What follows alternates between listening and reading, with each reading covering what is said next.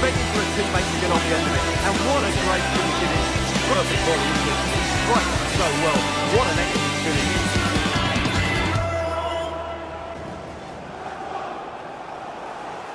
Hello everyone, welcome back to the channel. My name's Lad for Set Play Gaming. This is the FIFA 23 West Brom career mode. It is the Road to Glory with Aidy Boothroyd, Season 6, Episode 129.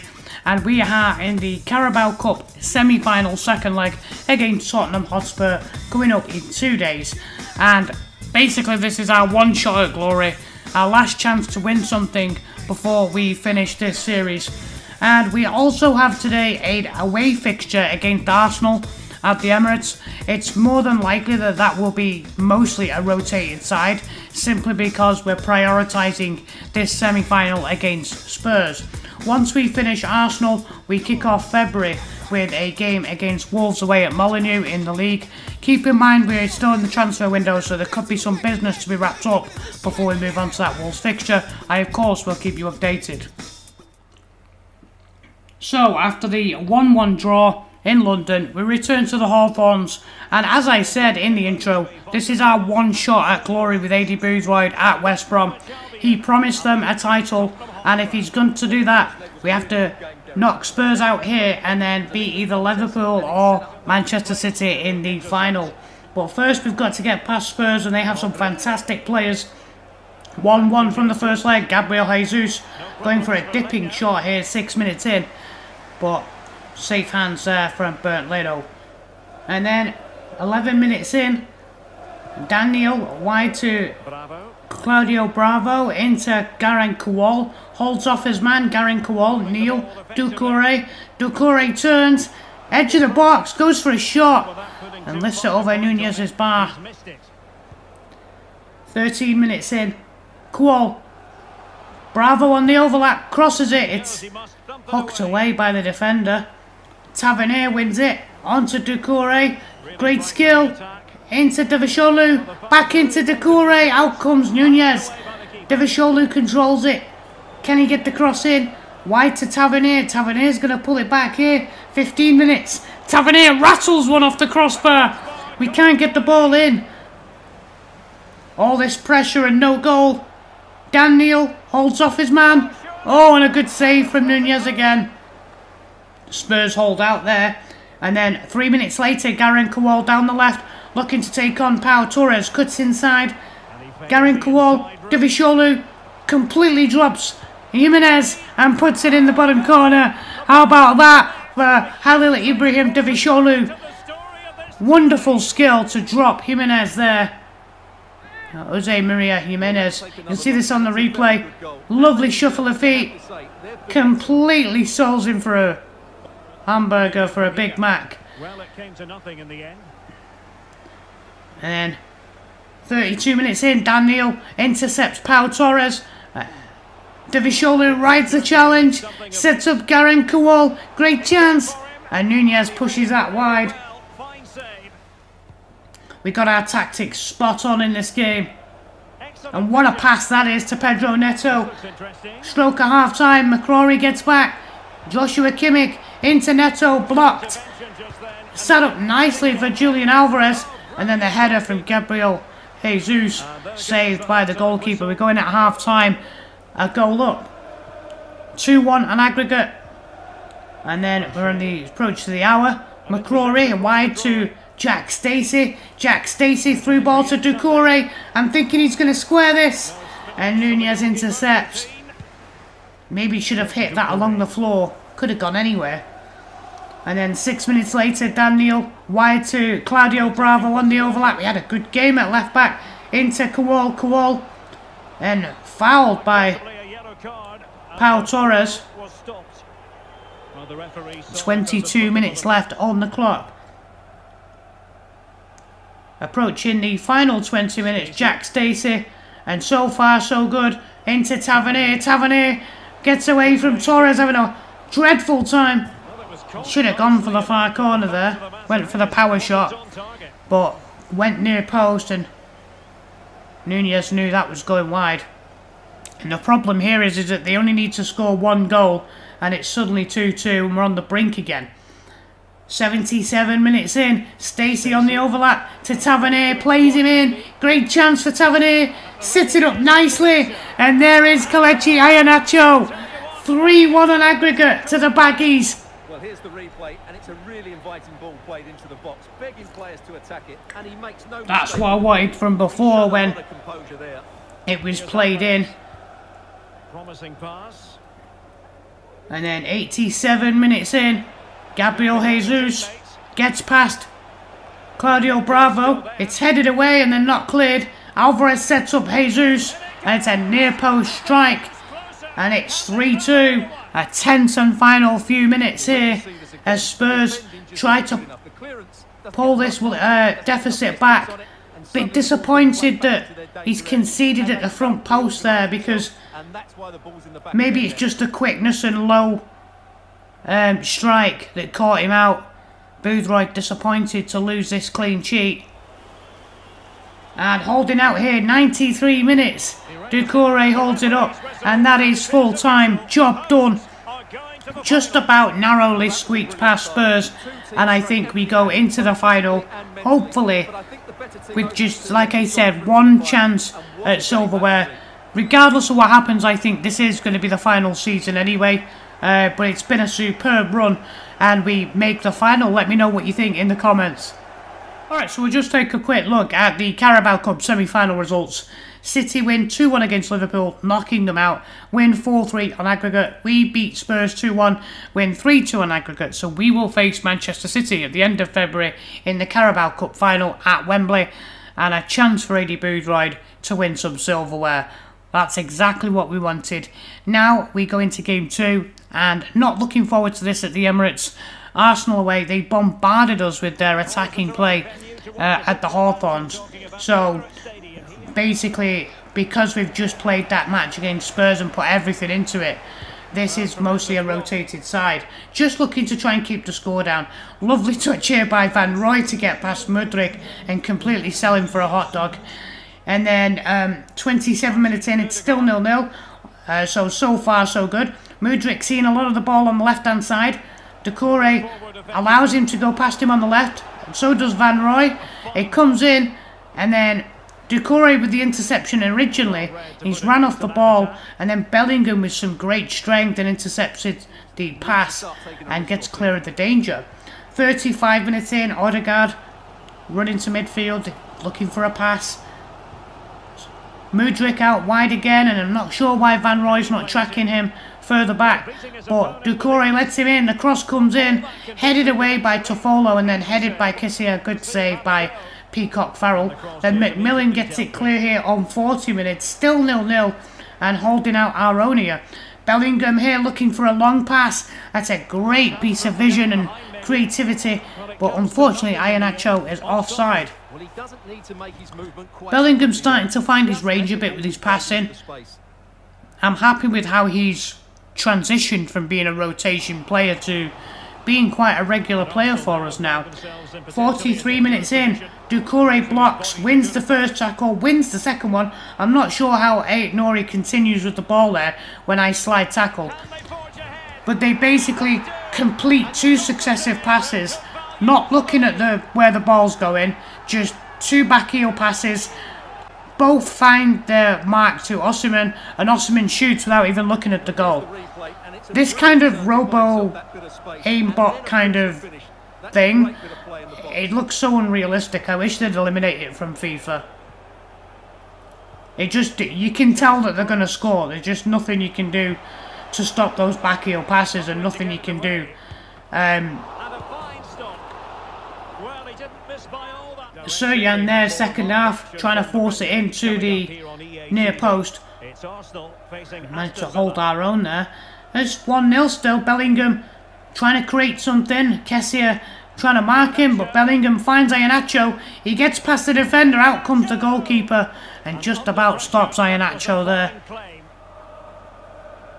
And then 55 minutes in, Brozovic to Kessié, goes to the shot, off the crossbar. No messing about here from Toffolo, he just runs up and rows ahead.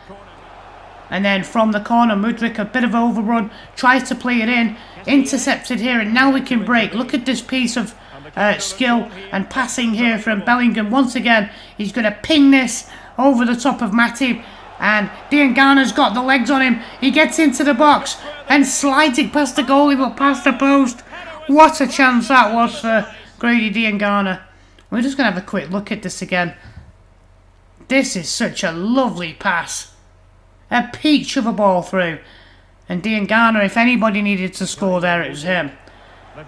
Into the action again and intercepted. McMillan gets in, tries to play a pass. It's a poor pass and well read. Arsenal pick it up. Osimhen back to Odegaard, back to Mudryk, back to Odegaard, and it's 2-0. This was one where it was hit straight at the goalkeeper and he dived sort of like in his own prone position with his hands like that. I don't know whether he's kind of catch or parry it, but that's poor from the goalkeeper. He is quite relatively close to goal. And then with 20 minutes to go, it's Osimhen completely destroys Alistair Barkley there and makes it 3-0. It's a brace. As I said, wasn't looking forward to this. And now on record for our biggest defeat of the season. I know that if you've been watching this career mode, you've seen that we've done well to keep our goals against down. But today is just not one of those days. You know, obviously, playing a rotated side away at Arsenal was always going to be asking for trouble. Boothroyd saying, where is the defending? Rashid Tahir into Owusu, Owusu into Van Roy. All he has to do here is square it.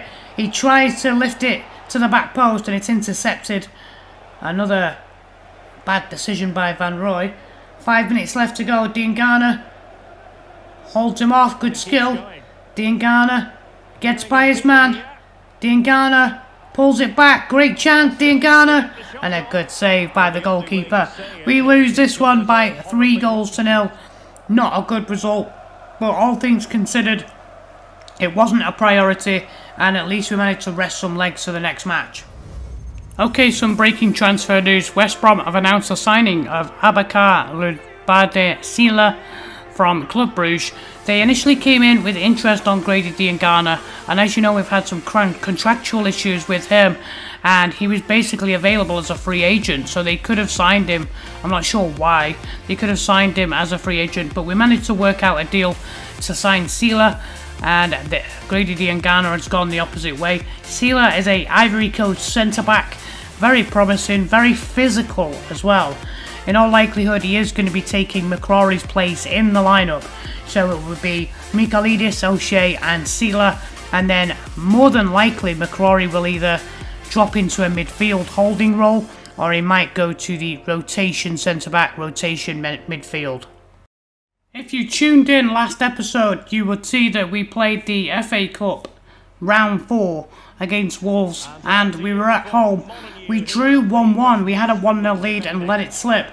And here we are with the round 4 replay, taking on Wolves at Molineux, opening 2-3 minutes. Ball well won and then in slides Brian Mbuemo on Claudio Bravo and he goes into the book for that tackle. Not a great tackle, that, is it? I'm not sure what Bruno Lage is complaining about.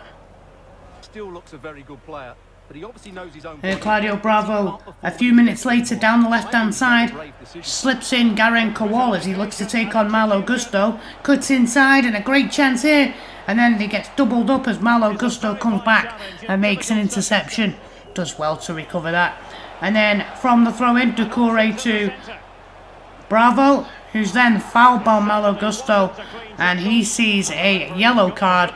This is very kind. When you see this on the replay, this is at least a red. If I do this, doesn't even play the ball. It's a knee-high tackle. That's a red card all day. 15 minutes in, Davisholu takes on Martinelli, spins him not once but twice, gets a lucky deflection, goes for the bottom corner, and it's a great save by Nick Pope to push it wide. Davisholu, we've seen how dangerous he can be. Had kind of a little screen there by the defender and striker, so Doucouré excels into midfield, into Davisholu, spins his man. Davisholu, great skill, into the box, out slides Nick Pope and saves with his leg. 22 minutes in, we look like we've got this one. We just need to convert one of these chances. Tavernier takes on Tagliafico, beats him for pace. And here comes Tavernier, drops the shoulder past Martinelli when he can't find the shot. It's a poor shot in the end from Marcus Tavernier. Second half action. Just need to convert one of our chances. You get the feeling that if we don't, we're going to get punished. And here it is on the overlap. Chiquinho just about manages to get in behind Michailidis. And O'Shea cannot get across quickly enough to cover that gap. And Chiquinho makes it 1-0 to Wolves. Lovely pass from Musa Barrow to play him in. And Wolves have a 1-0 lead. You'll know as well that this particular game, this particular fixture, is seen as a rival match between these two sides. So, extra incentive. 53 minutes in. Tries to play it in there. Garen Kowal loses it. And then Dan Neil does really well here to hold off Nico Gonzalez. Plays a 1-2 with Doucouré into the box, runs past the last man, Romagnoli, and slides it past Nick Pope. Dan Neil equalises. They weren't behind for long. Silences Molineux there. Nice bit of skill by the midfielders linking up. Runs into the box, and he usually doesn't finish that well. That's a nice finish from Dan Neil. 65 minutes in. Can we get the go-ahead goal? Sends it wide. Davisholu Tavernier drops the shoulder away from Martinelli. Pings it into Garen Kowal, who holds off Malo Gusto. And there's a shot. What a save that is from Nick Pope. Leno with the save. 21 minutes to go. He's going to send this long. And it's going to be headed on, flicked on by Davisholu into Doucouré. Great chance here. Slides in. Tavernier sends it up. It's blocked. And brings it down. And what a tremendous volley that was from Doucouré. Tipped over by Pope. Then from the corner, Michailidis' header cleared off the line by Malo Gusto. We just can't seem to get the ball in the net. Doucouré. 73 minutes in, flicked on, Neil into Therese Campbell. Oh, and a save, it pops out, and he tries to squeeze it in, but Therese Campbell cannot finish that chance. It looks like we're going to go to penalties, guys. 77 minutes in, Malo Gusto into Brian Mbuemo. A counter here by Wolves, a chance to go 2-1 up, and it's Musa Barrow who punishes us for that poor piece of defensive play as we're caught out on the counter-attack. And Musa Barrow has made it 2-1 late here with only about 10 minutes left. Well, let's see this again. The vision to play this through ball is superb, and then the finish is fairly simple in the end. That's a good goal. Do something positive quickly. Wonderful tackle here by McCrory. Dispossesses Wang Hee-chan. And now Stacey on the overlap. Into Doucouré, great chance. Into Iheanacho, into Therese Campbell. Great chance! Off the post! How close can you get? 5 minutes left. And that is full time. We are knocked out of the FA Cup. After two hard-fought matches against Wolves, I think the games have just caught up to us at this point of the season, playing 2 or 3 matches back-to-back like that. Fair play to the lads, they gave it everything. And we'll be disappointed to go out, but we can't dwell on this and we've got to get back to league action. Alright, that's it from me today. I will be back in 2 days on Saturday with episode 130, as you can see from the calendar. We will be finishing February's schedule, which includes the Carabao Cup Final against Manchester City. And if you'd like to continue to support me on the channel, please continue to do so by watching anything from the playlist available at the end of this video. Until then, make sure you'll take care of yourself, and I'll see you guys soon. It's our lad for Set Play Gaming.